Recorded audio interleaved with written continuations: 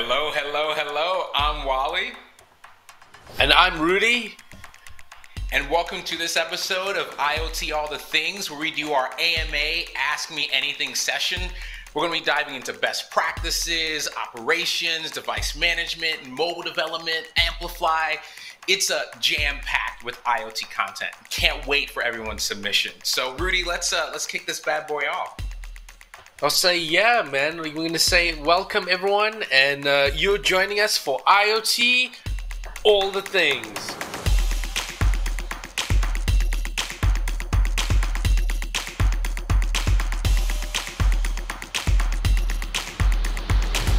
I'm Wally Oladahin. I'm the SA leader for IoT. And I am Rudy Chetty. I'm a senior solutions architect with AWS. So Rudy, I know this is, again, we're doing coast to coast. We're covering all time zones. How's Seattle treating you? Man, you know what? It's more of a Seattle day today. It's kind of overcast. Maybe it'll rain a bit. So I'm just like, wait, this is the normal Seattle? So I don't know if I missed the sun, but I do miss the sun. You know why? Last time, allergies. Today, allergies. Yes. It's funny because you can't win. I think your Seattle weather has come over to the East Coast, because in Massachusetts it's just like rainy and overcast. So I'm like, yeah, this does. I feel like we're closer together, Rudy. That's what I feel like. Yeah, there you go. It's IoT all the pollen. Totally. So we kind of gave a little bit of prelude to all the stuff we'll cover, but there's a lot of great use cases based on the Ask Me Anything submissions, and we hope people will continue to put them in. But definitely we'll dive into some mobile and IoT. That came up a couple times from our last session, like how do you do mobile best practices, IoT best practices, how do you pin them together? And like Rudy, as you know, like there's so many use cases that cover like mobile and tablets and things like that. Oh, it's always jam-packed in the sense that we have a lot to talk about, and whether we can fit that into an hour is another story. But like you said, mobile, tablet, I mean, the devices that we're going to talk about with limited CPU memory, it's just too much, which is why it's a good thing. That's why we'll be back again on another episode, because we'll just keep adding on more and more content. We'll just keep going. We'll kick the next person who's coming on stream off, and we'll be like, sorry, we are IoT all the thing, and then IoT all the things, and then we just keep going. Yes. Cool. So hopping into my console in terms of all the tricks, we get this question often in terms of how do I make sure my system's kind of well architected, that my system's working correctly. So I'm in the console, and if you actually go to the well-architected tool in the console, this is something we released. It used to be just a white paper, but in the well-architected, we actually focus on all these pillars. It's operational best practices, security, reliability. And what's really interesting is if you use this tool, you can actually get prescriptive guidance on all the best practices. So we also kind of link you to a lot of collateral, so you can say, I want to look at reports, I want to look at my dashboard to see how I'm doing. But it's a great resource that you can use to just check your application and if you're doing the right things. So I can go in, I can actually define a workload, and then in that workload, I can basically like see how I'm doing. I can see if I have high risk, if something's low risk. And then I can create as many workloads as I want. So, I'll go in here and maybe start one for IoT Twitch. So knowing that's the segment we're on, and just give a kind of quick description, well architected. Hopefully this show is well architected. We hit all the pillars in quick succession. And then you fill out a bunch of other information. Is it production? Is it pre-production? This gives you an idea of like what kind of application you're working with. Even what region you're running in. So is this US East, US West, is it Europe? And then you can put a bunch of other information, and don't forget the owner, which is something I just did here, but the owner lets you know like who is running this review for you. And so the nice thing, once you have it, you can select using the well-architected framework, or you can do serverless. We have an IoT white paper as well. We would love to get it into this tool, but this just gives you a bunch of really cool best practices. So if you see, I hop back in and I can look at, all my questions. They're all in the same pillars. And I can actually go in and select one of these pillars. So I'll do operational excellence. And then it's going to give me all the questions. So it'll say, here's a question 1, are you doing it or not? I can click into the individual question. And then from here, you notice on the right, there's like a whole bunch of helpful information, like short videos on why this is important, best practices and links to find more and implement how you do it. And then for each question, you can figure out, is this actually something I'm doing in my workload? Maybe it's not applicable. And if it is applicable, you can actually just check the options you want. You can say, hey, I care about these things. I'm doing them well. I'm not doing them at all. And then that allows you just to like continue to build in your application. So it's really cool. It's a great tool to use. I mentioned we don't have it in the tool today, but IoT actually has a well-architected lens. Same format, like the same 5 pillars that we have today. And then within those pillars, what's really cool is that we follow all the same standards as the well-architected tool. So I'll actually go in and select the pillar section here. Let me pick one I'm in a mood for. Maybe we'll go with the operational one again. And then kind of similarly, the same kind of layout. What are our best practices? What shouldn't you be doing?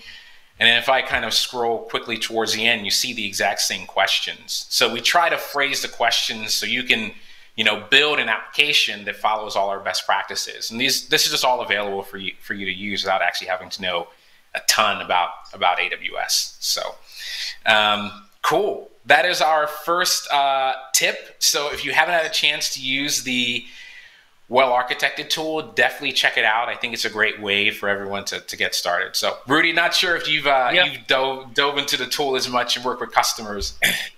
With customers, you go into the tool, show them how to use it, and then from there they can go. But you usually run them through the first review, hand in hand, so that you can actually get them used to the way of the console looks, or the way the console looks, and how to answer questions. And you can also show them the videos. So in each pillar on the far right, there's usually a video that tells you, how do I answer this question in case your essay is not available at that particular time. And I will say another tip or trick is to check out the performance efficiency pillar specifically. You might recognize the guy in the videos there. I'll just leave it at that. Oh, look at that. Nice plug. I like that. We have a couple of use cases that came up often in the AMA submissions from last week. So I love to dive into the first use case where we dive into kind of the best practices getting started in AWS IoT and configuring correctly. So I'll hop back into my console and actually walk you through how to really get started in AWS IoT and all the settings you have available. So, and what you'll see is if you've experienced the AWS console, it's made some great revolutionary strides these days. But if you click into the services, what's really interesting is that there's several IoT services that you can use. IoT Analytics does all the pipeline ingestion, kind of sending of data upstream and then to visualize it. Defender is all about security. So like all our security best practices, and we've done some Twitch sessions on Defender in the past. And then device management, which we'll cover in a little bit more detail as I kind of hop around in the console. But this is for things like fleet operations, OTAs, all of the best practices. So if I go into any of these, device management, it's going to take me into the AWS IoT console. And as you can see, I can see all of my devices, things that are running. And then I can kind of go into a bit more depth in terms of how I configure these for best practices. So if you scroll to the very, very bottom of the console, there's a settings section. And this is actually a place customers don't get to as much. I actually say, first things you do is go into the settings page. Because what you'll find is that like your IoT endpoint, where you configure it, is actually in your settings page. So we recommend not using a generic endpoint. You actually use your console endpoint. Rudy, you've seen this as well too. It's like this allows you to make sure you go to the right place, and then customers just don't know where that is. Oh yeah, I mean usually I'd go to, or customers when we're talking about it, you'd go to the device itself and then click on interact to see what the URL is. But this is a much better way of looking at it because, like you said, it's generic. Yeah, and if you see, I'm actually going into our like logging page, and this is actually another place where customers don't configure. So AWS IoT generates a lot of different logs for you, and we give different log levels. So I recommend, like, when you get to production, you should always put in an error mode. Error mode means you're going to catch things like the rules engine is throwing an error because I don't have the right permissions. Warning is a little bit more like your system is still functioning, but warning could be things like, we're hitting capacity on your upstream instances, but it's just lower latency. And then when you get into like development phase, just put it on debug. Debug is going to give you everything to get started. And when you are kicking the tires on, debug just makes it super easy for you to like troubleshoot. And I'll kind of hop in a little bit later, but this is a great way in terms of best practices of just like getting yourself configured in AWS. In the very bottom, we have this thing that's just called, like, you can think of it as just AWS IoT event notifications and messages. So they're kind of these predefined event-based messages you can subscribe to, and they run the gamut. They do everything from over-the-air updates to updating of individual devices. So if I scroll a little bit over to the right, you'll see that we've got something called a job. This is the over-the-air update that I talked about earlier. So this is like a job successful, completed, a job is errored or failured. And then we have a whole bunch of other things towards the bottom, which is about like your registry. Like, I create a device, I delete a device. Rudy, you can already tell there's like a ton of different notifications that fly around this system. I know. It's just like, it's always interesting to remind yourself how many are going in and out, because normally you just sit there and everything's configured. It's always, like I said, it's humbling to be reminded how many go through. Yeah, and I think if you're getting started, you notice I just clicked the first two. So like, if you're just trying to figure out how to get started in AWS IoT, the first two are just related to OTAs. So like, definitely start there. It'll make your life easier because that's just going to be all your update notifications. And then as you get really complex, like if you want to do things like be notified whenever someone creates a thing or updates it, then you'll do all the stuff at the bottom. But getting started first time, just select the first two and it'll make your life so much easier. So we talked about the endpoints, the logging, the events. The cool thing that I want to dive into next is actually device management, fleet indexing. And so you can think about this thing worth noting is that fleet indexing in device management allows you to do really rich search in AWS IoT. So if you haven't really used fleet indexing before, we have a bunch of different settings. One is just the ability to search an individual thing. You can search the device shadow. You can even search if a device is on or offline based on if it's connected to AWS IoT Core. So these are just like indexes that get spun up. They're managed on your behalf. Then you don't actually have to do anything to actually manage, the scaling of the index. We do that on your behalf. And then to get these working, I just select a couple options. I'm not going to change mine here. Then I just hit update settings, and now it's already up and running for me. So my index is complete. It's up and running. Then I can actually do just basic searches in the console. So this is like just a basic search experience. Search for a name, so I can search for sensors, SF East.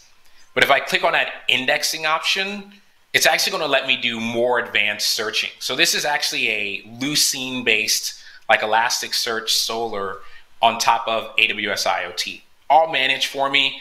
I can do things like, is this device online or not? So I have a couple of devices that are not online because they're all demos. I can do online to true. So I've got a couple things online right now. So these are just all sensors that are related to another use case in the second half. So already online, ready to go. And then, you can do all kinds of crazy searches here. You can do things like wildcard names, right? Like you can say anything that starts with sensor. And when you get to scale, like standards are so important. Like when you create a standard, like a naming standard, and say this version always starts with X, it's really easy to then go find it later. If you kind of create a snowflake for each thing, like everything has a unique name, it's super hard to manage, right? Like you just don't know what it's called anymore. You have to keep a Rolodex of your things, which is Not exciting. A Rolodex, man. I haven't seen one of those in a while.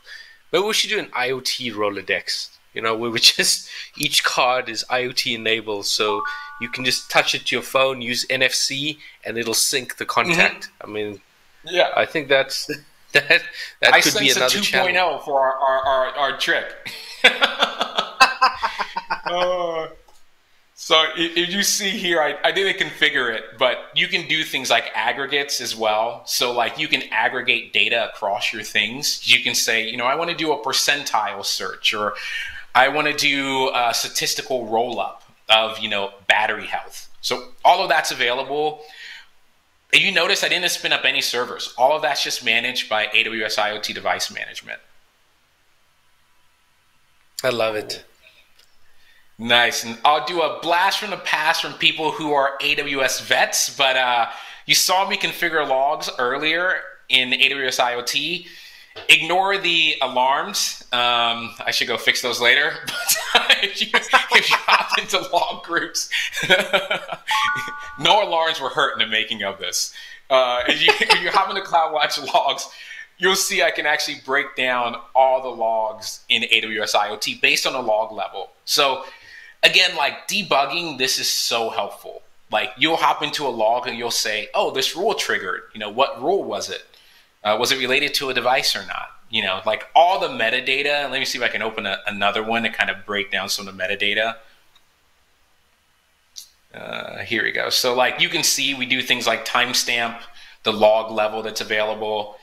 We'll also do things like the status, was it successful or not, and even what triggered it. So this is like super, super helpful when you get started. So that's a great way to get started in AWS IoT and one of the really cool use cases. I think I've got the console open here as well. And if we go back to IoT Core, I mean, you can see, Wale, you've got so many devices there. And let's see how many I have. Oh, see, not as many. I clearly need to catch up. Rudy, you're just cleanlier than I am. You're like tidy up your space when you're done, and I'm just kind of like, yeah, I'll just put that there for later. And I'm thinking, oh wait, no, look at my certificates. That does not map one to one. That definitely does not map one. You've been a bad guy, Rudy. Now, folks, that is not a best practice. Remember, we want certificates that are one-to-one with device to certificate. And if you're not using that certificate anymore, decommission it. Why? It's just you want to minimize the surface area there. Make sure that there are no hidden parts that can gain access to your devices. But again, better said than done. In this case, I should be following my own advice. Hey, Wale, what do you think? Do as I say, not as I do. Is that what you're saying? Not as I do. Do as I say, not as I do. Cool. So I'm curious. We'll just check in. Rudy's got the chat open. Any interesting use case AMA questions? Let's see. Looks like people are still throwing in some questions there. Someone asked about fog computing. I directed them to Greengrass. But I don't know if you have any tips there with regards to container orchestration. I mean, Greengrass supports Docker nowadays, so you can use it in that capacity. Yeah, I think what's really cool about like the edge is, I think, kind of twofold. Like the stance that we're thinking about in the edge is that, like, if you look at Greengrass, it's how can we run stuff that ran in AWS IoT at the edge. So you mentioned it. It's like you can do containers, the MQTT topics are there, Lambda functions are there, TPM, like security support and secrets manager is there.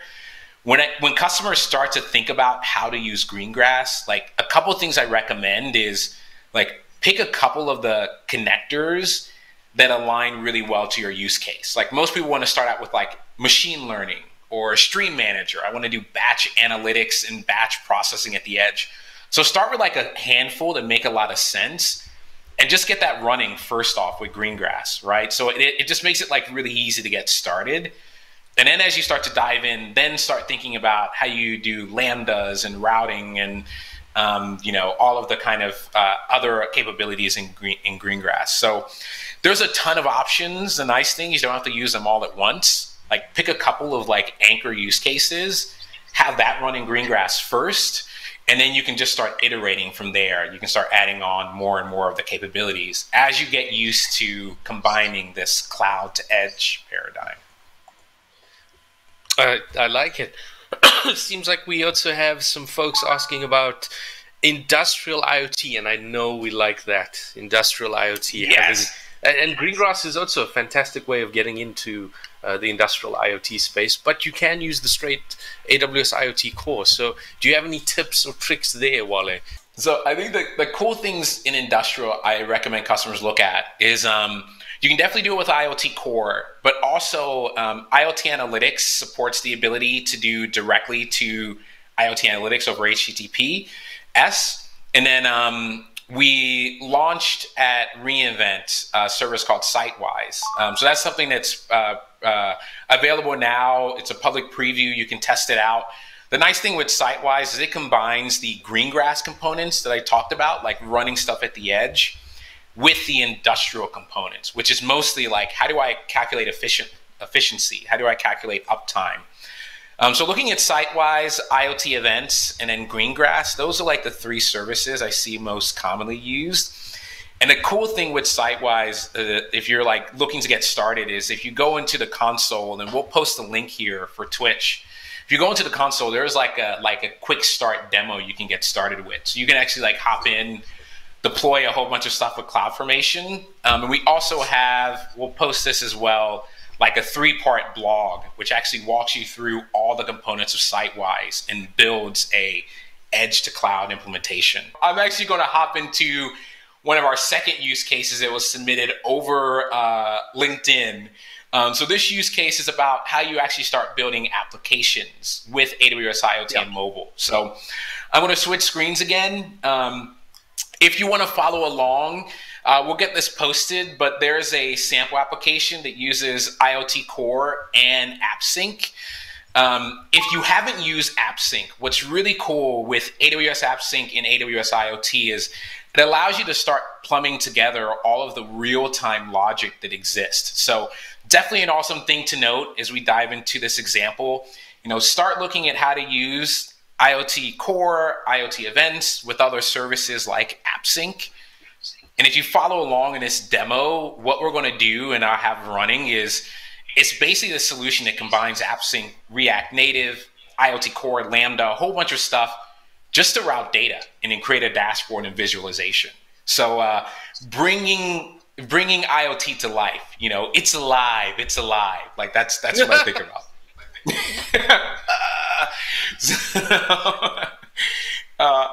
I'll scroll down a little bit. So if you were to run this example, you'll get this same kind of screenshot. Again, this is a way to get started really quickly. So AppSync is going to do the visualization, the subscriptions to real-time kind of input, and then a way to decouple from the actual visualization. So we're separating out like what IoT sends versus what you visualize. And again, we'll post that link in, but if you actually run this example, you'll get this same kind of dashboard when you're finished. You'll get like a way to dig into a sensor, see some values, see a graph update. And what's interesting, there's not a lot of moving parts in this architecture. We'll talk about some of the best practices as you iterate on an architecture like this, but it's super simple to at least get started. We have an IoT core, which is what we talked about earlier.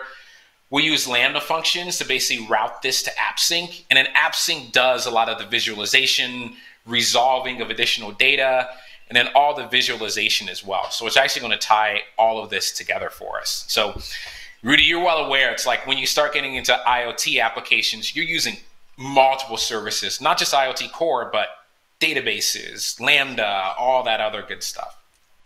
Oh, no, exactly. And I was just looking at your architecture being like, man, if this existed a few years ago, I wouldn't have to have put up a static S3 website for one of the IoT projects I had. I could have just said, oh, just use AppSync, because with that, you still have to go in and actually code a website. And I can tell you this now, my site was working, but it wasn't Web 2.0. So if I resized it, some of the elements shifted, and you're using table tags instead of divs. And man, HTML, it's a lesson in itself of how to program and or code a website. But AppSync makes it a lot simpler. You just plug in, as Wale said, and does some of the heavy lifting for you. Yeah, so like if you actually have this running, we kind of talked through the architecture, but you have a few things on your screen. So you'll end up getting your own local host running. So this is like where AppSync actually does the visualization, where the dashboard is. And then you saw my online devices from earlier, but it's because I was running this demo. So you'll see that like these are all simulators publishing data into AWS IoT. So it's publishing all this telemetry data, and then this data is just going to allow me to like hop into the console, show a little bit more of all the moving parts, and then give people an idea of like how you get it running. At scale, some things I'd recommend in the architecture, we kind of went directly from IoT Core to Rules Engine, but as you get more and more data, you just want to decouple that. So like you would end up doing something where it's IoT Core to Kinesis to Lambda, or IoT Core to Elasticsearch to Graph AppSync, doing that decoupling. So my dashboard is up and running. If I click on any of these sensors, again, this is all driven by AppSync and GraphQL, but it's all being fed by IoT Core. IoT Core just sends the data points in real time, and then these are just going to update every 3 seconds. So data is getting sent directly to IoT Core fires Lambda, AppSync, and then visualize. If I could pull a rabbit out of the hat, I would, but that's how all of this comes together. I'm just imagining you pulling out a rabbit, but because we're doing IoT, all the things, anything we talk about, I just visualize as an IoT device. So I'm like, how is this rabbit IoT-fied? It's got sensors on the back of its ears to know, when the trick's going to happen or stuff like that. But again, like you said, you start small and you build on top of that. So you start with one device, keep going from there, and before you know it, you have pages and pages like us on our consoles.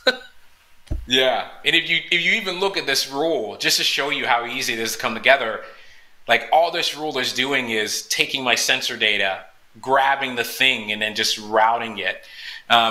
What's really cool too is we haven't talked about this service as much either, but I can do that same routing to AWS IoT Analytics. So we have like that real-time dashboard for, let's say, our consumer-facing users. We can also create the dashboard specifically for kind of analytical queries. So in addition, along with IoT Analytics, when I think about best practices, you can combine those same kind of rules for just long-term archival data. So like, let's say you just wanted to route everything to just land in S3. You can take that same kind of pattern, take in the rules engine, using some wildcard topics, and then in this case, I'll route it to Kinesis Firehose, because again, we kind of think at scale, how do you buffer your data? So, Kinesis Streams, Kinesis Firehose is the way for you to buffer data. IoT Analytics is another way for you to buffer data. And then it allows you to do some of the visualization, analytics, et cetera, at scale without having to run a whole bunch of individual compute. It's that whole notion of, again, how AWS IoT started with one service, and then we started building it out such that if you need to do analytics, you don't have to leave that infrastructure.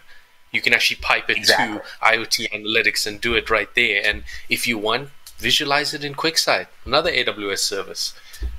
Exactly. So like I've hopped into IoT Analytics, and what's really interesting is this is a way for me to process my data again. So I've created a data set, which is basically like a view on top of the data. And then what's really interesting, I can just run this data set. So again, like I'm basically decoupling like what we think is the fast path of data with the querying of the data. And it's kind of like everyone says you do schema on write or schema on read. What I'm really doing is doing that like schema on read of my data, and then using IoT Analytics, using AppSync, using Kinesis Firehose, so then be able to query that data how I want to, do some kind of cleaning of it, land it, and then query it. Then if I need to do something really like compute intensive, Rudy, you mentioned it. You go to other services. You might do it in QuickSight. You might do it in EMR. You might do it, in other services.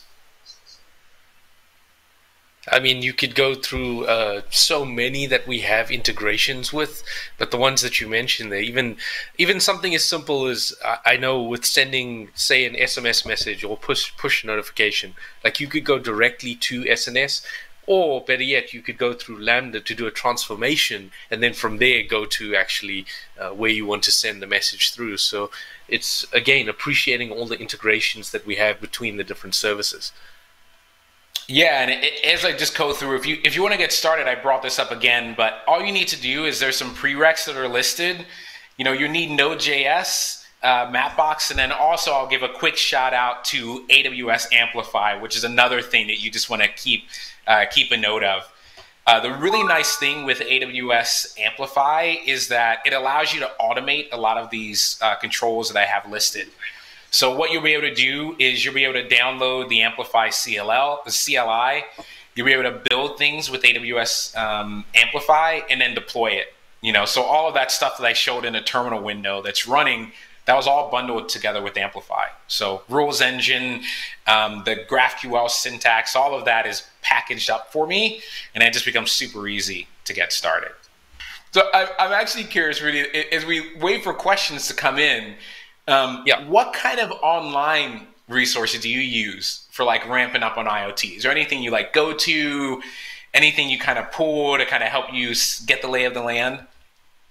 For me, you know what, I do start with training and certification. So AWS training and certification, that's where I go to. And look, again, not to plug myself, but the introduction to AWS IoT, it might be a familiar face again. It might, And I just sometimes like watching that guy because he's just so eloquent. And he really explains AWS IoT. So if you're looking for the 5-10 minute intro, check out AWS training and certification, and check out the videos that we have there on introduction to AWS IoT. But that's where I start. Is there a particular place that you start? Well, I'm not on any of those videos, so I don't know if I'm biased or not. But no, I think those videos are fantastic. Training and curriculum, definitely. That's an area that I use pretty heavily. I also just like, this will sound really nerdy, but I actually like reading the specs on the protocols. So like when the MQTT 500 specs came out, like I read the draft of that. Reading it for bedtime is kind of a weird bedtime read, but when you get into the specs, you kind of understand why a protocol is important and like why people are thinking about it. So I think you just get a better understanding of like how it fits your use case. So I do that often for like MQTT, lightweight M2M, CoAP UDP. Obviously UDP isn't a protocol, but CoAP on top of it. So like it seems really mundane, but it's like once you know the details, you can start understanding why the details are important. So all of that kind of stuff, consortiums as well, is always like a good resource for where the industry's headed. Again, it's trying to incorporate AWS or IoT in general into everyday processes. And you have everyday objects like we mentioned, the mug or any other sensors that are in there. And I know we had a question from the AMA about agriculture. And one sensor that just comes to mind for me is the water level sensor. We have customers who are using sensors like that, if not temperature and humidity, to monitor crops. And they'll actually go in and trigger sprinklers to activate if the humidity is too low, or if they know that crops need to be watered at a particular time. So there are use cases, and people are using AWS IoT for any number of industries. And I just wanted to make sure that I mentioned that because we had a question. And I might have shown this before, but if you're trying to get started, just buy one of these sensor kits. You can see here where it's got 32 sensors. It lists out what sensors are in the kit. And one of them is a water level sensor. So you can actually get started and put that into your cup of water and check which water's in there in the sense that it's measuring the level. Keep going. And use the temperature and humidity sensor. I mean, there's a few other ones that you can kind of go with. There's the switch sensor here as well, where you can change it to change any number of settings when you push the button. But it's a way of getting started, and we always tell people you gotta think big but start small. Where you're just doing that. And I think, even AM's asking any advice how to stay motivated and keep those sensors for just living on a shelf in his closet. Well, I'll say you gotta.